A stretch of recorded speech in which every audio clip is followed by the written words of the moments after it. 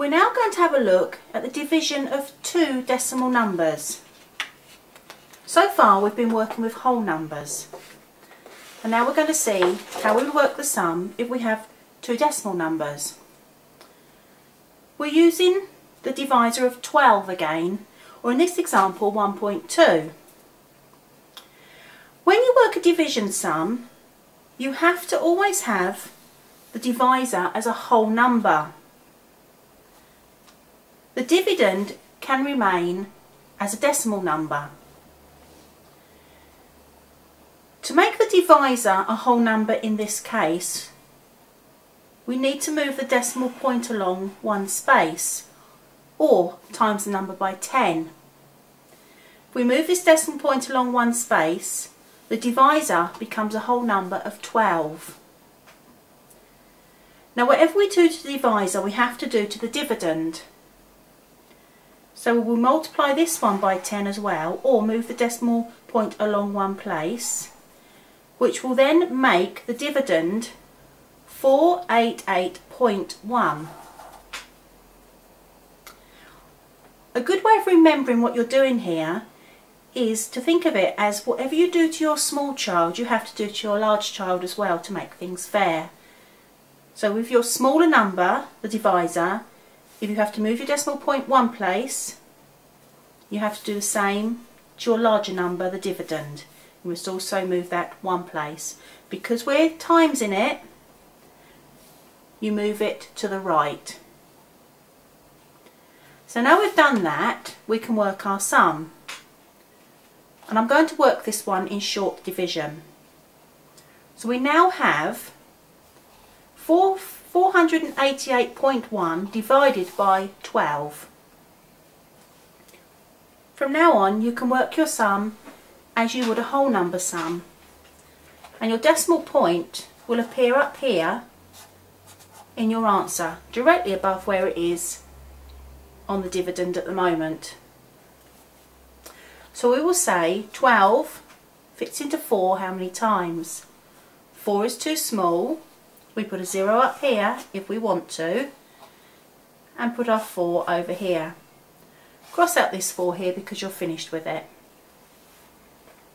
We next say how many times does 12 go into 48? Looking at our 12 times table, we say 1, 2, 3, 4. 4 times 12 is 48. We write 4 up here, and as 4 times 12 is 48, there's nothing to carry over. We can put a 0 there if it helps us. We would then say to ourselves, how many times does 12 fit into 8? As with the 4, 8 is too small, 12 won't fit into it. So we have to write a 0 here so we can move our sum along. We can cross out the 8 and we can carry the 8 over to the next column. We're now working with decimal numbers. And we say to ourselves, how many times does 12 fit into 81? 6 times 12 is 72. 7 times 12 is 84. We have to go for the lower number, so the answer is 6 times 12 is 72. We write a 6 up here, and we work out the difference between 81 and 72. Take 72 away from 81, gives us a remainder of 9. We write 9 here, cross out this number because we're finished with it, and this is where we can fly in a 0, so we can keep working our sum. We then say how many times does 12 go into 90?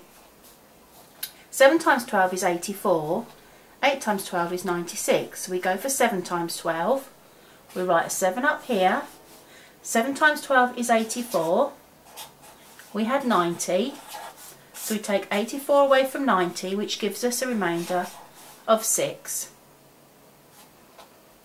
We can write 6 here, we can fly in another 0 so we can keep working our sum, and we say to ourselves, how many times does 12 go into 60? 12 goes into 60 exactly 5 times.